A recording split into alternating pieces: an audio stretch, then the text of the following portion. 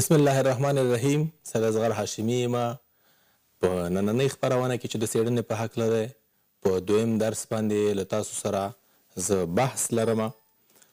په ننني درس کې چې کومې موضوعګانې موږ تاسو یې یادونه کوو هغه د څېړنې ډولونه او ارزښت دی، همدارنګه د څېړنې ډولونه یعنې کاینډ اف ریسرچ، د څېړنې لپاره د تحقیقاتي ډولونو پیژندنه مهمه خبره ده. دریمه موضوع مو د کتابتوني څېړنې ځایونه دي، یعنې د پلیس اف لیبرري ریسرچ، د کتابتوني څېړنې ځانګړنې، د غوره شوې موضوع لپاره د کتابونو ډولونه، په پای کې د کتابتوني او صاحبي څېړنې اړیکې یعنې د ریلیشنشپ اف فیلډ اینډ لیبرري ریسرچ. په دغه موضوعاتو باندې بحث لرو او همدارنګه په دې موضوعاتو کې کوشش کوو چې په هرې موضوع باندې دقیق کره معلوماتي بحث تاسو ته وړاندې کړم. لومړنی بحث چې موږ غواړو تاسو ته یې وړاندې کړو هغه د څېړنې ډولونه او ارزښت دی.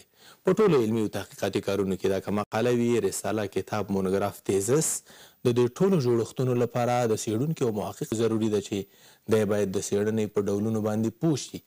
یعنې د ټولو علمي او تحقیقاتي کارونو لپاره د څېړنې په ډولونو پوهېدل او همدارنګه د میتود څخه معلومات دی چې څېړنې ته ارزښت ورکوي، څېړنې ته قوت ورکوي. محقق په هغه وخت کې دی په خپل کار کې کامیابه اوسیږي چې دی پوه شي چې په څېړنې کې د تحقیق د کوم ډول نه استفاده وکړي، څنګه خپله موضوع د تحقیق د یو ځانګړي ډول په نظر کې نیولو سره پایل او پای ته یې ورسوي، د کوم ډول میتود نه استفاده وکړي، د موضوع په نظر کې نیولو سره کوم ډول میتود ته اړتیا ده. همدارنګه ځینې موضوعات یو ډول میتود ته اړتیا لري، ځینې موضوعات بل ډول میتود ته اړتیا لري. همدارنګه د تحقیق په ډولونو کې اکثره موضوعات د تحقیق مختلفو ډولونو ته ضرورت لري. یعنې څېړونکی نشي کولی چې د ده څېړنه د یو ډول تحقیقاتي ډول ته اړتیا ضرورت ولري او دی د بل ډول پکې انتخاب کړي. نو له همدې امله د څېړنې د ډولونو ځینې معلومات درلودل د تحقیق کې مهمترینه موضوع ده. ارزښت یې په څه شي کې دی؟ ارزښت یې دا دی چې د څېړنې کرهوالی، د څېړنې دقت او همدارنګه د څېړنې فوقیت لوړولی شي، څېړنې ته ارزښت ورکولی شي. څېړونکی کولی شي چې د همدغه تحقیقاتي ډولونو په عملي کولو سره خپله څېړنه یوه نوې څېړنه ټولنې ته وړاندې کړي، یو نوی تحقیق ټولنې ته وړاندې کړي، یوه نوې فرضیه اثبات ته ورسوي او په یوې نوې موضوع باندې کار کولی وشي. نو له همدې امله د څېړنیزو ټولو جوړښتونو او کارونو لپاره د څېړنې په ډولونو باندې پوهېدل او د ده ارزښت دی چې څېړنې ته قوت ورکوي او باید محقق په دغه موضوعاتو باندې پوه شي. لومړنی تحقیقاتي او څېړنیز ډول د کتابتوني څېړنه ده. دې ته په انګلیسي کې لایبرري ریسرچ وایي، کله کله په ځینو کتابتونونو کې د کتابخانهیي تحقیق په نامه باندې هم یادیږي. په عام ډول باندې د څېړنې ډولونه سخته زیات دي، خو په خاص ډول باندې د دې دریو یادونه کوو. کتابتوني څېړنه، کتابتوني څېړنه د هغه څېړنې ته ویل کېږي چې د محقق ټول سر و کار د کتابونو سره وي. دی چې کله موضوع باندې کار کوي، د موضوع د انتخاب نه وروسته دی مجبوره دی چې د کتابونه د ځان لپاره پیدا کړي، کتابونه د ځان لپاره مشخص ځای کې راټول کړي او همدارنګه د ټول کارونه په کتابونو پایل کېږي او په کتابونو باندې پای ته رسېږي. نو د څېړنې لپاره ډېره ضروري ده چې د تحقیق د دې ډول ځینې استفاده وشي. اکثره ټولنیزو علومو کې بحث چې کله شروع کېږي او د تحقیقاتي ډولونو کې د کتابتوني څېړنیز ډول ځینې استفاده کوي. د کتابتوني څېړنیز ډول ځینې ښېګڼې هم لري او ځینې ستونزې هم امکان لري پکې موجودې وي. ښېګڼې دا دي چې ځای په ځای ناستې او د کتابخانې په یو کونج کې کولی چې د ځان لپاره یو ځای جوړ کړي او هلته د مشخصو کتابونو نه استفاده وکړي. په کتابتوني څېړنې کې کتابونه راټولیږي، مخکې د دې نه چې موضوع شروع شي کتابونه په یو ځای کې ایښودل کېږي، وروسته د هغې نه کتابونه لوستل کېږي، د خپلې موضوع اړوند یاداشتونه اخیستل کېږي، د مختلفو پوهانو نظریاتو سره مخامخ کېږو، بیا یوې نتیجې ته کولی شو ځان ورسوو. په کتابتوني څېړنه کې ډېر وخت د هغو موضوعاتو ځینې استفاده کېږي، یعنې د هغو کتابونو ځینې استفاده کېږي چې هغه په مختلفو وختونو کې لیکل شوي وي او ورنه استفاده کېدلی شي. د څېړنې د یو بل خاص ډول په شکل باندې چې د تحقیق په برخه کې ورنه یادونه کېږي هغه صاحبي څېړنه ده، یعنې فیلډ ریسرچ دی. صاحبي څېړنه په څېړنې کې درې مهم تکتیکونه دي. یو تکتیک د مرکې په نامه باندې یادېږي، یعنې څېړونکی چې کله ساحې ته ځي د مرکې له تکتیکه استفاده کوي او کوشش کوي چې خپله فرضیه او خپله موضوع او نظریه اثبات ته ورسوي. او همدارنګه د مرکې نه وروسته بل تکتیک چې په ساحوي څېړنه کې ورځنې استفاده کیږي هغه مشاهده او کتنه ده. کله کله داسې هم کیدلی شي چې څېړونکی د اصلي ساحې ته لاړ شي، کومې ساحې کې چې دی غواړي څېړنه وکړي او هلته د مشاهدې او کتنې په واسطه باندې خپله موضوع اثبات ته ورسوي. او همدارنګه بله برخه د ساحوي څېړنې چې د محقق لپاره ضروري ده او محقق کولی شي چې په ساحوي څېړنه کې د دې ځینې استفاده وکړي، هغه د پوښتنلیکونه دي. پوښتنلیکونو هم د ساحوي څېړنې د یو تکتیک په ډول باندې ورنه استفاده کیدلی شي. کله کله داسې هم کیږي چې په څېړنه کې د کتابتوني تحقیق او د ساحوي څېړنیز ډول ځینې یو ځای استفاده وشي. د مثال په ډول باندې په یو شخص باندې یو کس غواړي چې څېړنه وکړي او د ټول سر او کار د کتابونو ځینې سره دی او د کتابتوني تحقیقاتي ډول د ځان لپاره انتخاب کړو. خو دا هم کیدلی شي چې هماغه مشخص کس په هکله د ځینو خلکو نه انټرویوګانې واخلي او یا د مثال په ډول باندې د هماغه مشخص کس په هکله چې د ځان لپاره کتابتوني تحقیقاتي ډول انتخاب کړی دی لاړ شي د هغه په هکله ځینې پوښتنلیکونو په واسطه باندې د هغې استفاده وکړي. ځینې کسان موږ لرو د مثال په ډول باندې که د خان عبدالغفار خان باندې یو څوک غواړي چې څېړنه وکړي او دی د ځان لپاره کتابتوني څېړنیز ډول انتخاب کړي، دا هم کیدلی شي چې کله کله همدغه څېړونکی چې کتابتوني تحقیقاتي ډول یې د ځان لپاره انتخاب کړی دی لاړ شي پښتونخوا ته او په پښتونخوا کې د ولی خان د کډې نه پوښتنه وکړي د خان عبدالغفار خان په هکله، د هغه نه انټرویو واخلي، د هغه نه د مثال په ډول باندې د هغه خبرې ثبت کړي. دلته داسې کیږي چې څېړونکی د دوو مختلفو تحقیقاتي ډولونو ځینې په څېړنه کې استفاده کولی شي. کله کله د څېړنې د تحقیقاتي ډولونو نه علاوه په میتودونو کې هم دا خبره راتللی شي. کله چې په یوې موضوع د اثبات ته رسولو لپاره د دوو تحقیقاتي ډولونو نه استفاده وشي دې ته بیا ترکیبي تحقیق وایي. او همدارنګه کله کله د دوو میتودونو نه هم استفاده کیدلی شي چې هغې ته بیا کمپوزیت میتود وایي. یعنې په څېړنه کې د تحقیق د کتابتوني او څېړنیز ډول نه کله کله یو ځای استفاده کیدلی شي او همدارنګه د دوو میتودونو نه هم استفاده کیدلی شي. یعنې د څېړنې بل ډول ساحوي څېړنه ده چې کله کله په ساینسي علومو کې ورنه استفاده کیږي او کله کله ورنه په ساحوي په ټولنیزو علومو کې استفاده کیږي. درېیمه برخه د څېړنې چې د څېړنو په یو ډول کې راتللی شي لابراتواري څېړنه ده یا لیبرري ریسرچ دی. د هغه څېړنه ده چې ډېر وخت په ساینسي علومو کې له دې ځینې استفاده کیږي. د مثال په ډول د بیولوژي په علم کې، د کیمیا په علم کې، د طب په علم کې او همدارنګه په ځینو نورو علمونو کې. دا د څېړنې هغه ډولونه دي چې په خاص ډول باندې هغه نور عام ډولونه د په جزئیاتو کې راتللی شي چې په آینده خپرونو کې د څېړنې په خاصو ډولونو باندې وغږېدو او په عامو ډولونو باندې هم به بحث وکړو. د کتابتوني څېړنې ځایونه بله مهمه خبره د کتابتوني څېړنې کې د ځایونه دي، یعنې د پلیس آف لیبرري ریسرچ هغه کوم ځایونه دي چې کتابتوني څېړنې کې ورځنې استفاده کولی شو. اوله برخه یې چې د کتابونه دي. په کتابتوني څېړنې کې د څېړونکي ټول سر و کار د کتابونو ځینې وي. دا باید چې کله یې موضوع انتخاب کړله د مشخصې موضوع په نظر کې نیولو سره څومره اثار چې لیکل شوي وي، که دا کتابونه وي دا ټول کتابونه باید دی پیدا کړي او د دې کتابونو ځینې استفاده وکړي. امکان لري چې په یوې موضوع باندې 1000 کاله مخکې یو کتاب لیکل شوی وي او اوس هم لیکل شوی وي. کله چې موضوع انتخاب شوه د ځان لپاره محقق کتابتوني تحقیقاتي ډول انتخاب که نو د کتابونو په برخه کې چې د کتابونو نه چې دی استفاده کوي باید چې په ځانګړې موضوع باندې څومره اثار لیکل شوي دا باید ټول راټول کړي، د یې ولولي، یاداشتونه واخلي تر څو د تحقیق کار ښه پر مخ باندې ولاړ شي. یعنې د کتابتوني څېړنې په برخه کې له کتابونو استفاده کول او همدارنګه کتابونه ډېر ارزښت لري. بل په کتابتوني څېړنه کې کتابتونونه دي. څېړونکی باید د کتابتونونو سره آشنایي ولري، کتابتونونو دی باید خبر اوسیږي چې په کومې کتابخانې کې د دې د موضوع اړوند کتابونه پیدا کیږي. یعنې بله مهمه خبره په کتابتوني څېړنه کې کتابتونونه دي. په کتابتونونو کې شخصي کتابتونونه راتللی شي، عامه کتابخانې راتللی شي، همدارنګه د پوهنتونونو کتابخانې راتللی شي چې موضوع انتخاب شوه. باید محقق عامه کتابخانې ته لاړ شي، د ځینو لیکوالو شخصي کتابخانو ته لاړ شي، دی باید خپله کتابخانه ولري. یعنې په کتابتوني څېړنه کې بله منبع چې دی کولی شي چې د هغې ځای نه استفاده وکړي هغه کتابخانې دي چې دی باید د کتابخانو سره اشنایي ولري. دریم ځای چې د کتابتوني څېړنې لپاره ضروري دی دایرة المعارفونه دي. هر ملک په خپلې ژبې باندې دایرة المعارفونه لري. کره، مستند، موثق معلومات په دایرة المعارفونو کې موجود وي.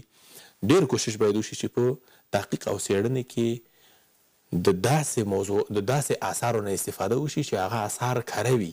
یعنې د آثارو ارزیابي په څېړنې او تحقیق کې مهمترینه موضوع ده.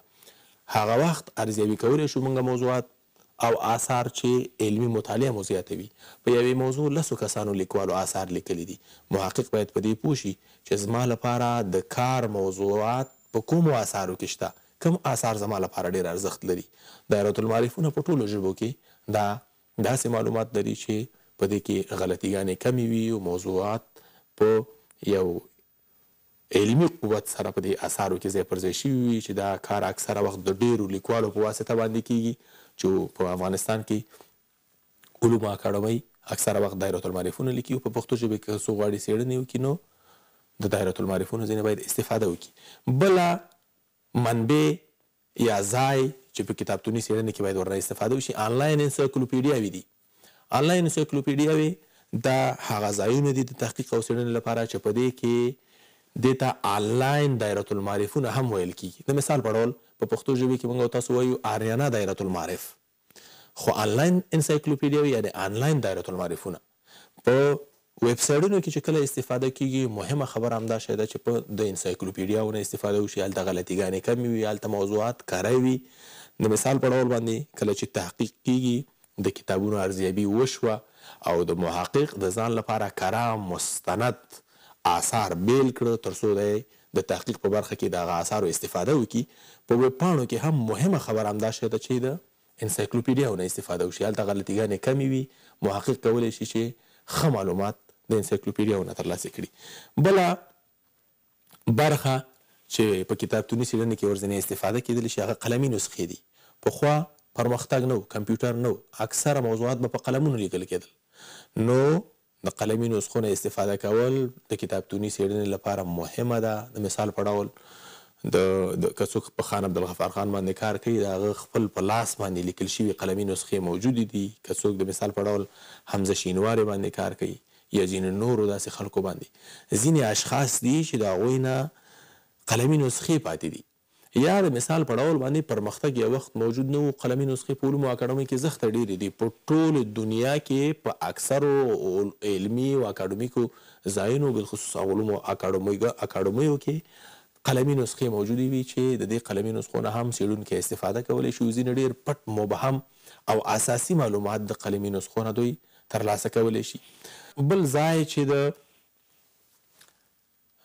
د کتابتوني څېړنې لپاره ضروري دي هغه ویب پاڼې دي. زښته ډېرې ویب پاڼې پښتو ژبې کې لیکل شوي دي، خو بیا هم دا ضروري ده چې محقق باید په دې خبرې پوه شي چې زما لپاره د کار مواد په کومې ویب پاڼې کې دي او د کوم لیکوال زما د موضوع لپاره ښه ثابتېدلی شي. نو ویب پاڼې خو زښته ډېرې دي، هر ډول لیکنه په ویب پاڼې کې خپرېدلی شي، خو د دې معلومات چې کومه ویب پاڼه ښه معلومات، موثق معلومات ټولنې ته وړاندې کوي او هغه لیکوال څوک دی چې په ویب پاڼې کې موضوع نشر شوې ده. مجلې، د مجلو نه استفاده کول هم د کتابتوني تحقیقاتي ډول لپاره مهمه ده.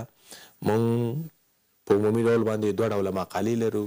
یو ډول مقالو ته یې رسمي مقالې ویل کېږي او بل ډول مقالې ته یې غیر رسمي و علمي و اکاډمیکي مقالې غیر رسمي مقالې ویل کېږي، یعنې اکاډمیکي و علمي مقالې او غیر رسمي مقالې.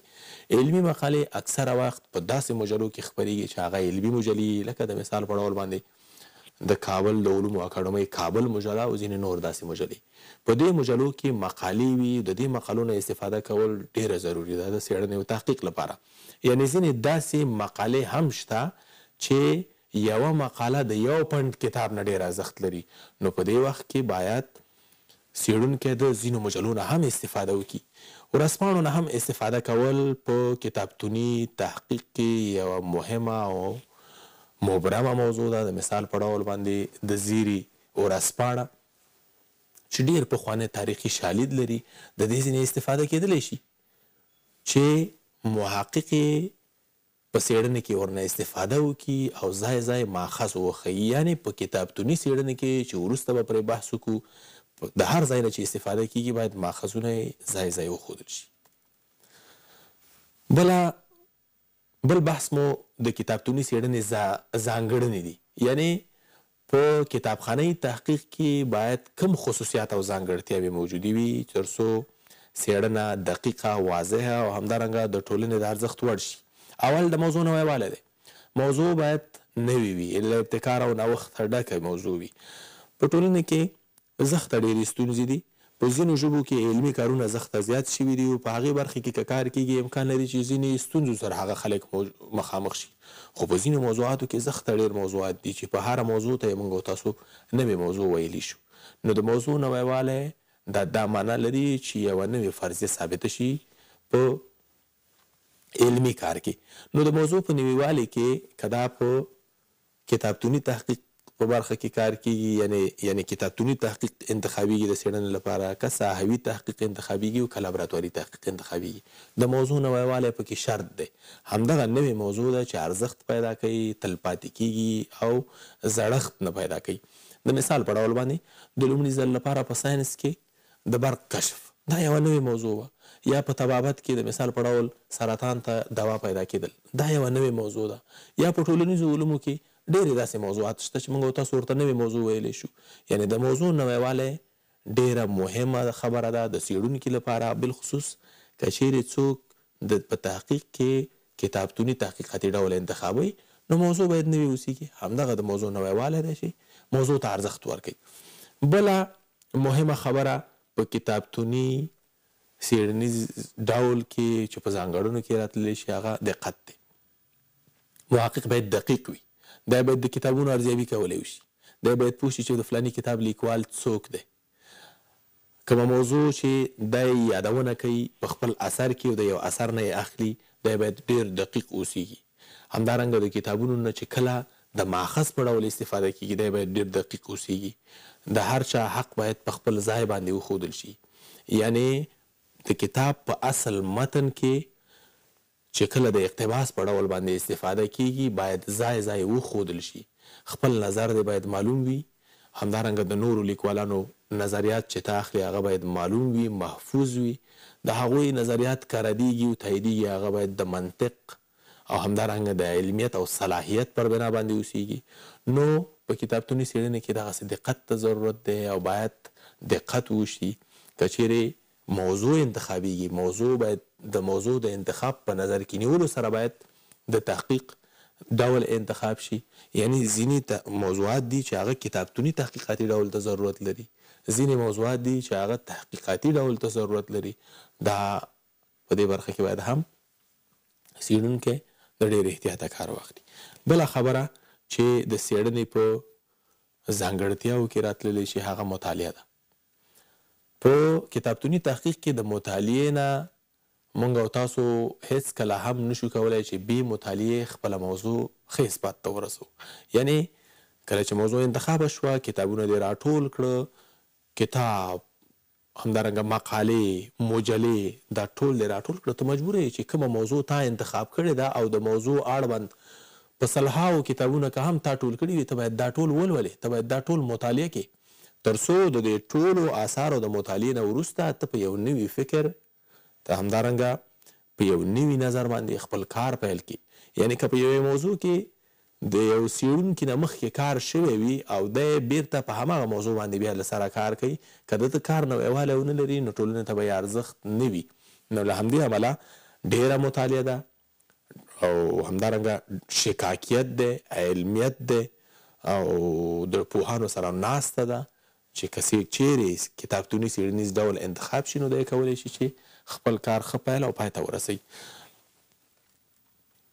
د څېړنې په ځانګړتیاو کې په نورو ژبو پوهېدل هم دي. که چیرې یو موضوع انتخاب شي او هماغه موضوع چې انتخاب شوې ده او په مشخصې ژبې کې په هغه موضوع کې مواد کم وي او یا نه وي، نو ته محقق مجبوره دی چې په نورو ژبو باندې پوه شي. په پښتو ژبې کې که د مثال په ډول باندې په ځینو موضوعاتو باندې څېړنې کېږي، امکان لري چې پښتو ژبې کې مواد کم وي، دی مجبوره دی محقق چې د پښتو سربیره په فارسي باندې پوه شي، په انګریزي، فرانسوي او ځینو نورو نړیوالو ژبو باندې پوه شي. د محقق لپاره مهمترینه خبره د موضوع د ښه اثبات ته رسولو لپاره هغه په نورو ژبو پوهېدل دي. یعنې د کتابتوني څېړنې یوه ځانګړتیا یې دا هم ده چې کله کتابتوني تحقیقاتي ډول انتخاب شو، موضوع د انتخاب شوه، د ځان لپاره د تحقیق یو ځانګړی ډول انتخاب که، نو ته باید په نورو ژبو باندې پوه شي، د نورو ژبو مطالعه باید ولري. که د نورو ژبو مطالعه ونه لري، حتما به د کار کې ځینې نیمګړتیاوې موجودې وي. د نورو علومو مطالعه، علوم یو بل سره اړیکې لري. اول خو په عام ډول باندې ساینس او ټولنیز علوم یو بل سره اړیکې لري، بیا په ټولنیزو علومو کې هم اکثره علوم یو بل سره اړیکې لري. د مثال په ډول باندې که څوک په پښتو ادبیاتو کې غواړي چې علمي کار وکړي او د کار نویوالی ولري، دی باید په ارواپوهنې باندې پوه شي، دی باید په فلسفې باندې پوه شي، دی باید په ټولنپوهنې باندې پوه شي، او همدارنګه دی باید په انسان پوهنې باندې پوه شي. ځکه ادبیات د انسان په واسطه ټولنې ته وړاندې کیږي او انسان پوهنه له انسان نه بحث کوي، ارواپوهنه په خاص ډول د انسان نه بحث کوي، ټولنپوهنه د ټولنې نه بحث کوي، انسان په ټولنه کې ژوند کوي. همدارنګه فلسفه هم په همدغه شکل باندې ټول علوم یو د بل سره اړیکې لري. نو که څوک غواړي چې نوی تحقیق وکړي، نوې څېړنه وکړي او د تحقیقاتي جوړښتونو او همدارنګه د څېړنې لپاره چې هغه کوم معیارونه په نړیوال سټنډرډ باندې ټاکل شوي دي، باید د څو بودونو او اړخونو نه په یوې فرضیې باندې کار وشي تر څو هغه موضوع په ښه شکل باندې ټولنې ته وړاندې شي. یعنې که په یو انسان باندې بحث کیږي، انسان داسې یو ټولنیز موجود دی چې په ټولنه کې ژوند کوي، نو که په ادبیاتو کې په یو انسان باندې په یو کس شخص باندې بحث کیږي، څېړونکی مجبوره دی چې د وخت د ټولنې نه معلومات ولري. څېړونکی مجبوره دی چې د کورنۍ د مور او پلار چې ارثي خصوصیات سره اړیکې لري د هغه نه معلومات ولري. محقق مجبوره دی چې د وخت د سیاسي او اقتصادي حالاتو نه معلومات ولري، ځکه انسان خو یو معلول دی، مختلفو علتونو پر اساس باندې د مختلفې خواوې خپلولی شي. نو دلته دی چې په نورو علومو باندې پوهېدل مهم دي. له سرقې ځان ساتنه، دې ته ادبي غلا وایي، پلیجریزم. په تحقیقاتي او څېړنیزو کارونو کې باید د ډېر احتیاط نه کار واخیستل شي، په بالخصوص په کتابتوني تحقیق کې چې د هر چا حق په خپل ځای وښودل شي. د لیکوال سرمایه د معنوي سرمایه ده، د خپل الفاظ چې په کتابونو کې دي، په مقالو کې دي، او همدارنګه د چې کوم خپل ژوند وقف کړی وي علمي کارونو ته، نو کله چې د یو چا له اثره استفاده کیږي هغه باید ځای پر ځای وښودل شي. هر محقق دا حق لري چې د بل چا له اثره استفاده وکړي، او کله چې د بل چا له اثره استفاده کیږي که چیرې ځای ځای وښودل شي هېڅ ستونزه نشته، خو که چیرې استفاده وشي او ونه ښودل شي، په متن کې ونه ښودل شي، په پای کې ونه ښودل شي، دا خپله کسرشان دی. یعنې د ماخذ ښودنه کسرشان نه دی، نه ښودنه یې کسرشان دی. نو د سرقې نه باید ځان وساتل شي او څېړونکی ډېر کوشش وکړي چې هر چا خپل حق په خپل ځای کې یادونه وکړي. بله برخه یا بله ځانګړنه په کتابتوني څېړنې کې د نقل قولونو یا د اقتباس په خپل ځای راوړل دي. حتمي خبره ده چې محقق څېړنه کې دی به د ماخذونو نه استفاده کوي. دغه ماخذونه په ماخذونو نه چې استفاده کیږي دی به د مختلفو لیکوالانو نظریات اخلي، د دې نظریاتو یادونه به کیږي، یا به دا نظریات ردوي یا به دا نظریات تاییدوي. نو د نظریاتو اخیستل، په خپل ځای راوړل، د ده ردول، که دا ردیږي په ډېر علمي منطق او په ډېر د اصلاح په شکل باندې، ډېر د کمینۍ په شکل باندې اوسیږي، او که چیرې دا تاییدیږي د چاپلوسۍ په شکل باندې نه اوسیږي.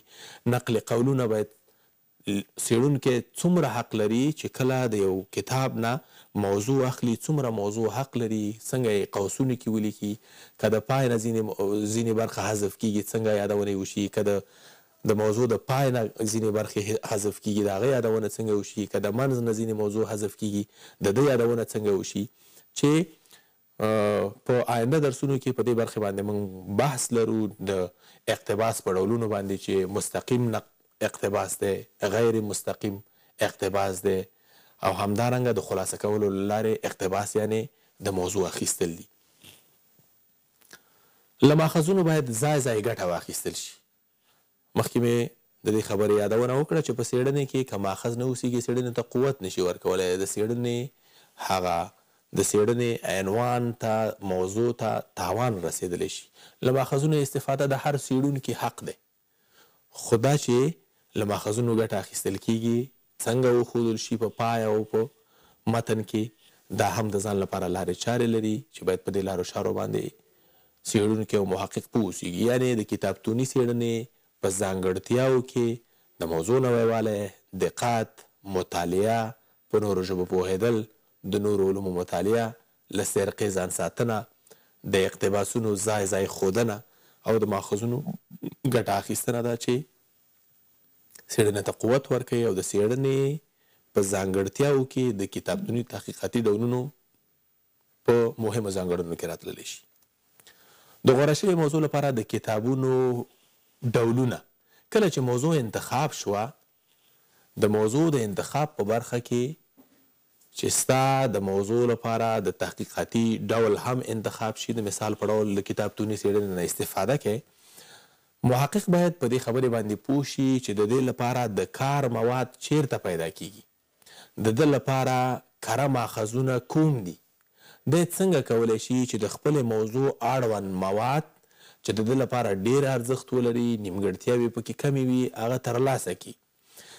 اصلي کتابونه او فرعي کتابونه دا د څو بودونو نه په دې باندې بحث کېدلی شي. یو بود دا شی دی چې کله موضوع انتخاب شوه او د موضوع اړوند تا سره طرح او فکر پیدا شو، د طرح او فکر نه وروسته د موضوع مواد راټول کړه، کتابونه دې راټول کړه، کتابونه دې یو چېرته کېښودل، دا دې مطالعه کړه. د مطالعه کولو نه مخکې د موضوع اړوند هغه کتابونه چې کومه موضوع چې غوره شوې ده، په دې غوره شوې موضوع باندې ډېر معلومات ولري، هغه باید یو طرف ته شي.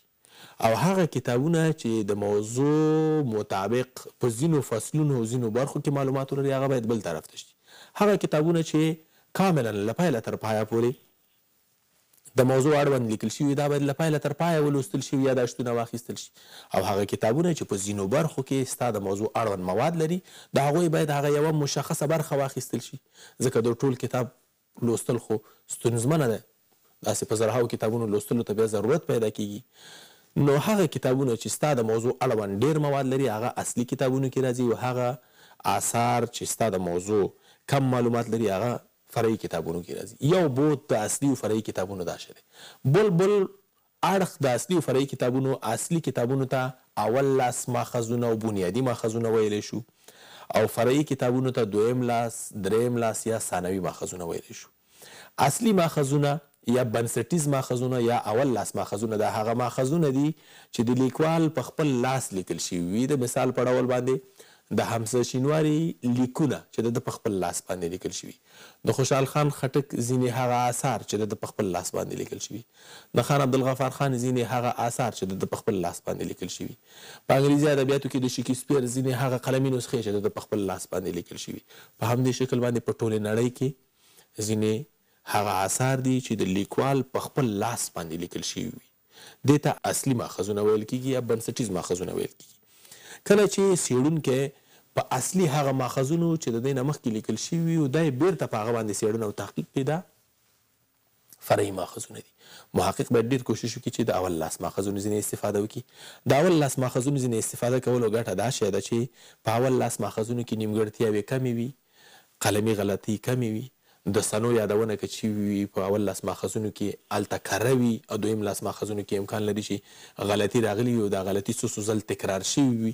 نو له همدې امله په تحقیق کې، بالخصوص په کتابخانه‌ي تحقیق کې، د ماخذ په وخت کې باید د اول لاس ماخذونو ځینې استفاده وشي. په اسلامي علومو کې قرآن کریم او نبوي احادیث دا په اول لاس یا بنسټیزو او اصلي ماخذونو کې راتللی شي. کله چې بیا د قرآن کریم او په احادیثو باندې نور تحقیقات او څېړنې کېږي، دا په دویم لاس ماخذونو کې راتللی شي. نو په تحقیق کې باید ډېر کوشش وشي چې د اول لاس ماخذونو ته ارزښت ورکول شي نسبتاً په دویم لاس ماخذونو باندې. د اول لاس ماخذونو ارزښت دی چې تحقیق ته قوت ورکوي، څېړنې ته ارزښت ورکوي او څېړنه پرې لوړ مدارجو ته رسېدلی شي. دا هم یعنی محقق کولی شي چې د دویم لاس ماخذونو ځینې استفاده وکړي، خو د اول لاس ماخذونو ارزښت د دویم لاس ماخذونو ځینې زیات دی او محققین په یو اتفاق په دې فکر دي چې محققین باید د اول لاس ماخذونو ځینې استفاده وکړي، یعنی اصلي ماخذونو ځینې استفاده وکړي. د ماخذونو ارزیابي ده د محقق ډیره مطالعه ده چې دی کولی شي چې ماخذونه د ځان لپاره تقسیم بندي کړي او بیلې کړي چې کوم ماخذونه باید د استفاده وکړي. نو په کتابتوني تحقیق کې یا په کتابخانه یا لایبرري ریسرچ کې د کتابونو استفاده حتمی ده، خو باید کتابونه مشخص شي. د کتابتوني او ساحوي څېړنې اړیکې یعنی د ریلیشنشپ اف فیلډ اینڈ لایبرري ریسرچ کله کله داسې کیږي، مخکې مې یادونه وکړه چې د تحقیق د دوو ډولونو ځینې په نظر کې نیولو سره یو موضوع اثبات ته رسېدلی شي، یا د میتودونو د دوو میتودونو په نظر کې نیولو سره یو موضوع ثابتېدلی شي. کله چې د دوو تحقیقاتي ډولونو ځینې یو موضوع اثبات ته ورسېږي دې ته ترکیبي څېړنه وایي، او که چیرې د دوو میتودونو نه یو یعنی په تحقیق کې د دوو میتودونو ځینې استفاده وشي دې ته بیا کمپوزیټ میتود وایي یا ترکیبي میتود وایي. دا کار کېدلی شي. یعنی کتابتوني څېړنه د ساحوي څېړنې سره کله کله اړیکې پیدا کولی شي. دا کېدلی شي چې زه د مثال په ډول باندې په استاد ګل پاشا الفت باندې کار کوم او په عین وخت کې چې زما څېړنه کتابتوني تحقیقاتي ډول دی، زه د کورنۍ د بچیانو ځینې پوښتنې وکړم. دا کار کېدلی شي. دلته شو چې زما تحقیق دوه برخې پیدا کړلې، یعنی کتابتوني او ساحوي څېړنې یو بل سره اړیکې پیدا کړلې. یعنی په تحقیق کې کله کله کتابتوني او ساحوي څېړنې یو بل سره اړیکې پیدا کوي او دغه اړیکې تحقیق ته زیان نشي رسولی. زمونږ نننی دویمنی درس هم پای ته ورسېده او ټول لیدونکي د الله تعالی په لوی دربار سپارم.